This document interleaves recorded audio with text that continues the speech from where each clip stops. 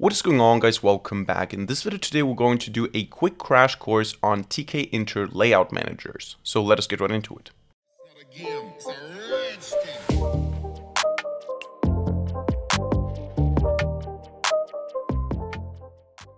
Alright, so let us get right into it. Tkinter basically offers three different types of layout managers or layouts called pack, grid, and place. And in this video today we're going to learn how to use them, what the differences are, and how we can also combine them into professional graphical user interfaces. So how can we mix a pack layout with a grid layout and so on. Now for this we don't need to have any external packages installed. We can just go ahead and say import Tkinter as TK. And the basic idea of a layout or a layout manager is how you place or how you put your UI elements like labels, buttons, text boxes, and so on into your parent window, into the window itself. So do you just specify coordinates? Do you just stack them on top of each other? Do you have a grid layout and so on? Those are the differences here when we use layout managers. So let us get started with a very basic application. Let's say we have some root window, which is equal to tk.tk. And then we say root.mainLoop. That's the most basic user interface in Tkinter. When I run this, you will see we have just an empty window here without any UI elements. So the thing is right now, when I go ahead and I create, let's say, a label and an entry and then maybe one more. So let's go ahead and say a label equals tk label, part of the root window. And I say that the text of the label should be label 1 or something. And then I have maybe a text box, or let's just call it entry, and let's maybe call this label 1, entry 1. Then we're going to say tk.entry, it's part of the root element. And then we can copy this maybe and say we want to have also label 2 and then entry 2. And then finally maybe we want to have a button. So we want to have a button, or maybe let's do 2 buttons, tk button, part of root, text is equal to button 1, and then we copy this, button 2, button 2. So these are now the UI elements that we defined. They're not part of the graphical user interface. I can run this and you can still see we have an empty window. So what we need to do in order to see these UI elements in our window is we need to add them. We need to actually use a layout manager to put them into the graphical user interface. And as I said, we have three ways to do that. We have the pack layout, we have the grid layout, and we have the place. I'm not sure if place is even a layout. It's just a function where you can specify coordinates. So let us get started with pack, because pack is very straightforward and very simple. What you do with pack is you basically just put these elements, you just stack them. So you basically say something like label1.pack, and then label2.pack, and then entry1.pack, and maybe we should actually do the correct order here. Entry2.pack, button1.pack, and button2.pack. And the order is important because the way you pack them is the way, or the order in which you pack them is going to be the order in which you see them in the graphical user interface. So you can see we have label 1, text entry, label 2, text entry, button, button. So we have just everything stacked on top. If I change the order of packing, doesn't matter how I define them up here. If I pack button 2 as the first thing, you're going to see that button 2 is going to be on top. So that is the pack layout in general.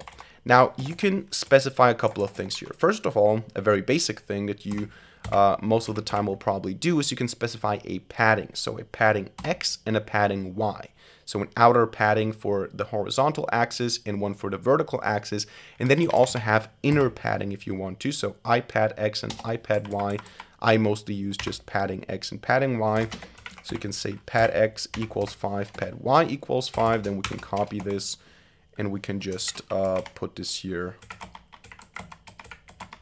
in our pack function. Now you can see we have a little bit more space around the individual UI elements. That is the idea of padding. Now what we can also do is we can specify a side when we pack. So we can say side equals tk.left, for example. And I can do that here for these 4 elements. I can run this and now you can see that even though it's a pack layout, there are some differences. We stack the first 4 elements, we pack them to the left. So we still stack them, we still have label 1, entry 1, label 2, entry 2, but we do that on the left, so or to the left, you could say. And the last two elements we then stack on top of each other. So we say button 1, button 2 come afterwards. And they're vertically stacked, which is the default. So that is the idea of packing. The idea of packing is just stacking together, and you can specify a site, but you're basically just stacking together. It's very simple. Now, another way to add these things to the UI is to use the grid layout. And the grid layout is a very structured layout. It's also very rigid. You basically have rows and columns, and you place the individual elements into specific positions. So you specify row, column, and also stuff like row span, column span. So maybe you want to have a button that spans 3 columns, so you can specify that.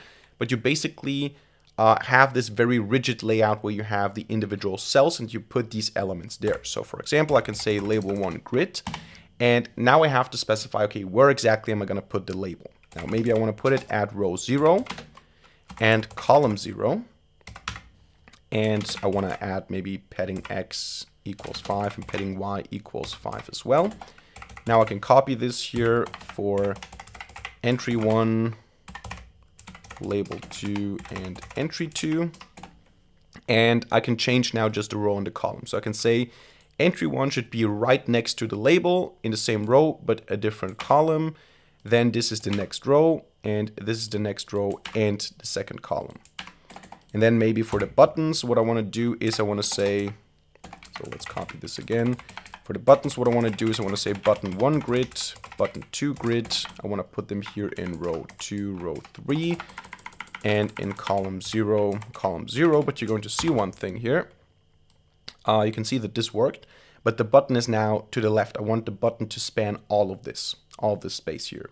How I do that is by specifying the column span. So I can do column span equals 2. So span it across 2 columns, column 0 and column 1. Like this.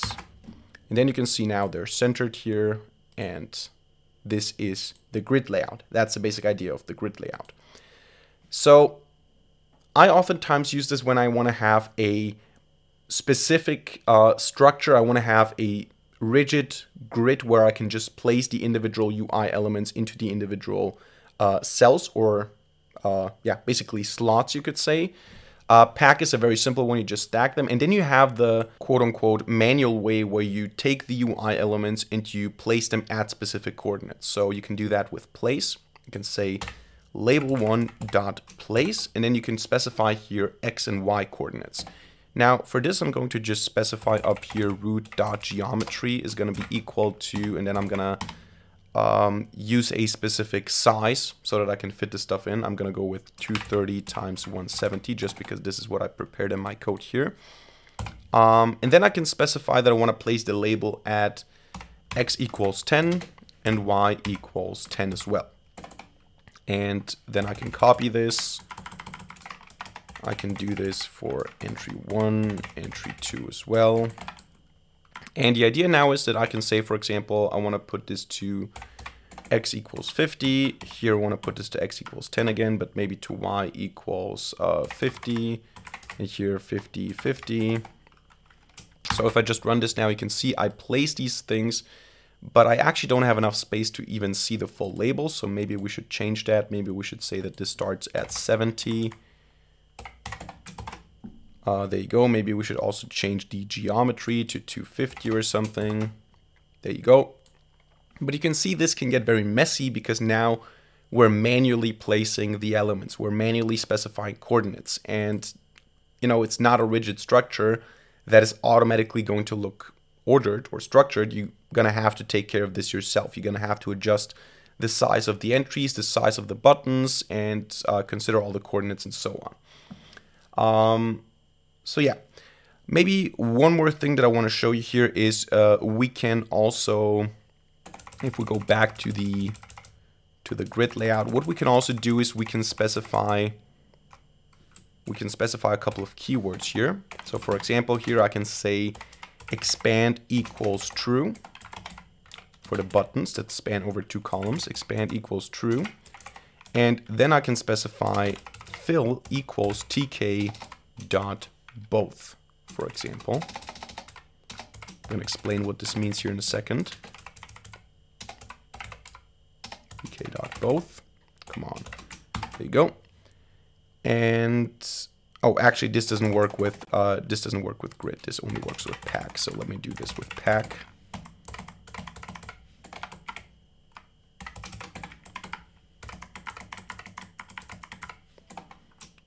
Actually, we don't want to get rid of all this. We want to go up until there. There you go. And of course, yeah, this should work. So what you can see is when I get rid of all this, you can see that the buttons are just the buttons. So they have some space left and right. If I want to stretch them on the x-axis, what I can do is I can say expand equals true. And then actually the only thing I have to do is tkx. So I want to stretch them on the horizontal axis. And it would fill up all the space. Now, if I have some space up and down, so above and below, I could also specify tky or tk both to stretch into x and y to fill up the whole space, basically. This is just a detail that I wanted to mention here. Now, let us get to the interesting stuff now, because this is actually where it starts getting interesting. When you actually build a graphical user interface, you might want to combine these layouts. So you might want to have, let me maybe use some drawing here. You might want to have a window, and in this window you might want to have different sections. So you might want to have a section up here, and you might want to have a section down here. So maybe this is a calculator. You have some buttons here that are structured in a grid layout. You want to have the buttons structured in a grid layout, and some of them span over multiple columns. So you have this grid layout down here, but then you want to have maybe, oh, come on. Maybe you want to have a pack layout up here because you have some screen here and you have some stuff here. So this is a pack layout, and then the whole thing is a pack layout. So you have a pack layout. Let me change the color here.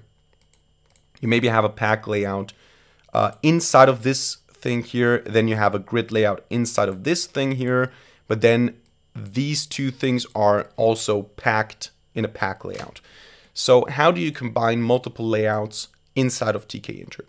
The way you do that is by using frames. So what you can do is you can say frame1 equals tk frame, and the frame is part of the root element. And then you have a second frame maybe that's also part of the root element. And then what you do is you take these elements, and instead of saying that they're part of root directly, you put them into frames. So you can say, for example, that this here is part of frame 1, this here is part of frame 1, and this here is part of frame 2, for example.